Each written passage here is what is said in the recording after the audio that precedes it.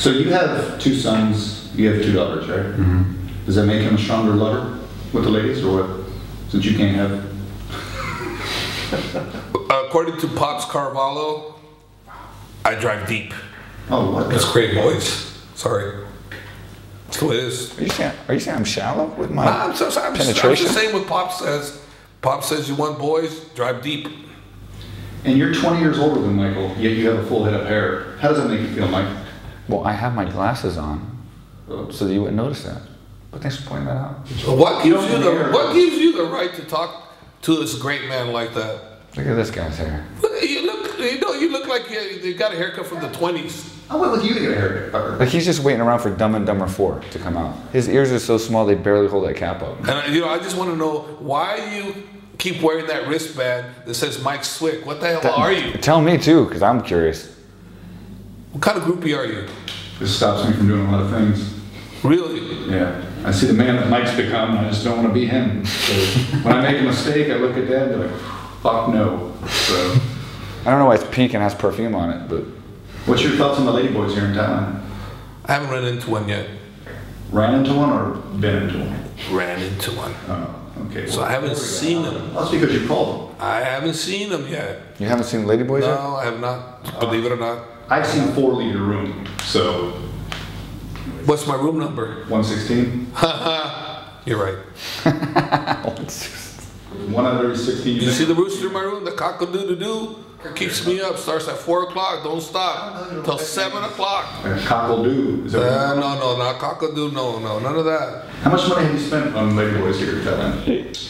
Fortunately for me, I've spent no money on anybody because I'm here to work, and you are an ass for asking such a stupid ass question. And you need to drink your pee again, because I'm telling you right now, you need some more energy, because without that pee, you're like fizzling out on me.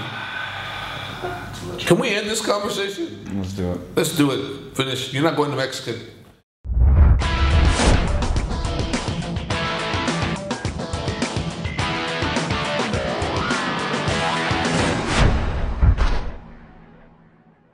Well, you know, I came here in 2013 in November when the gym, the concept, and it was beginning under construction. And really, I didn't really see the vision. You know, all I saw was a big bunch of mess. And at that point, you know, the rings were just barely being put in. Where the jiu-jitsu area is on right now, there was nothing there, just bare walls. And then I come in here and I'm looking at this most beautiful, amazing gym that I've ever seen in my whole entire life. I have a dream gym that I thought, till I come here, then I have to wake up from the dream and realize that this is the dream gym. The fact that Mike Swick, you know, actually I forced him to take AKA the name. It wasn't really his decision per se. I more or less kept pushing the issue, and I'm so glad he took me up on it, because now look what he's accomplished. The atmosphere, the instruction, the quality of the gym, the cleanliness, the whole everything, aesthetics, it's better than anything I've ever seen.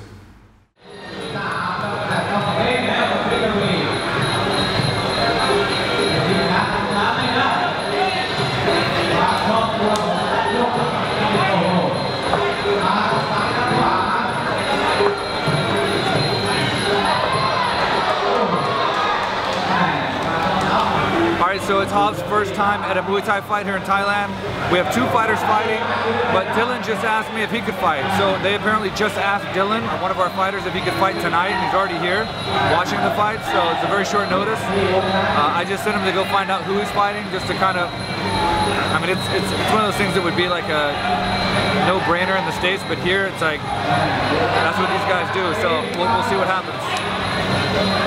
They wanted to fight right now, literally. They want you to fight right now? You don't do it. The question is, should we let them? Will they let you? No, will we let them? It's an hour notice. It's like a Thai guy. A Thai guy. Good guy? That's the problem. He does this all the time. He's a good fighter. Are you capable of fighting for sure? For sure.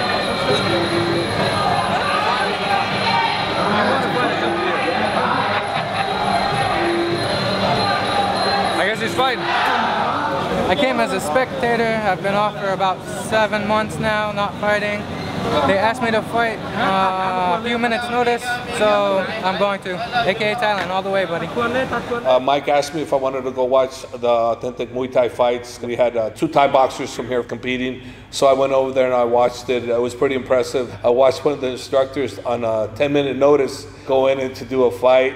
You know, it was pretty amazing that the courage that he showed, go in there and stop his opponent who had 80+ fights. I was very impressed with him. He had the eye of the tiger, and there was no way in hell I was going to say, no, don't do it. And I'm so glad I didn't, because he performed great, you know, for what he needed to do. It was exciting fight, very exciting fight. I think I screamed like a girl. Oh man, I gotta walk slower. You're too fast. All right. He's quick. I'm trying to enjoy the scenery here. You're supposed to open the door, Mark. First time here. Hello. Well, when I came here, I did a footwork seminar and angles and just little simple things. So I want to be on him, and I want to hit him, and I want to move, and I want to hit him, I want to hit him, and I want to see what I'm doing here. I'm moving, and I'm moving, I'm moving, I'm moving, I'm moving, I'm moving, I'm moving. See what I'm doing with my feet?